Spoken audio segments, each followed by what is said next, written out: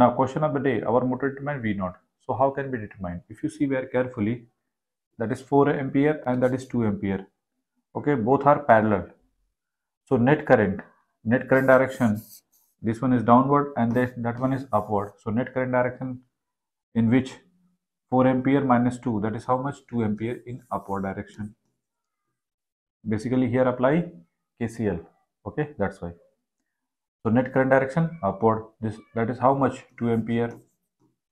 After that is 2 ohm resistance. Okay, here 1 ohm and that one is how much? 3 ohm and that is V naught.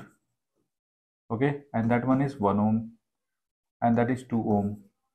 Okay, if you apply current division rule, here I1 and here I2.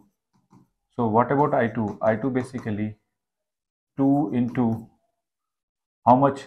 2 divided by total resistance in this branch.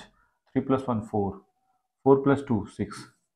Okay, so 2 3 ja 6, so that is 2 by 3 ampere. Okay, so what about V naught? V naught basically 2 by 3 into 3, so that is 2 volt. So 2 volt is the right answer. So which option is correct? A option is the correct option. Make it.